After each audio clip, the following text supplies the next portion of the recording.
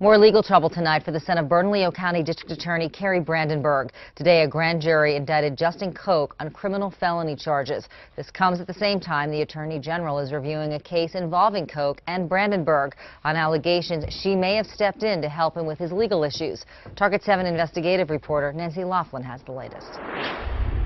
New Mexico court records show 26-year-old Justin Koch has been in legal trouble since 2008, and now he's got even more trouble. The grand jury in Albuquerque today indicted Justin Koch on shoplifting over $500. That's a felony. Conspiracy to commit shoplifting over $500.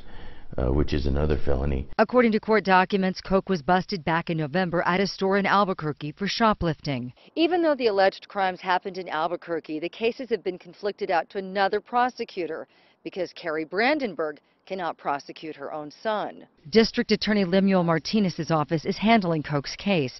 Martinez says he'll handle this case just like any other. No, I'm not going to give him special treatment. I don't handle the cases my attorneys do. They're going to do what they want in this case, and then we're going to move forward on it.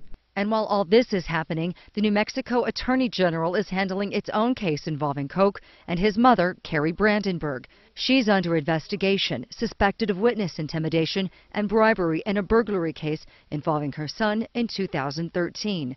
Brandenburg adamantly denies she did anything to help her son out of his legal troubles and says she's always practiced tough love with him.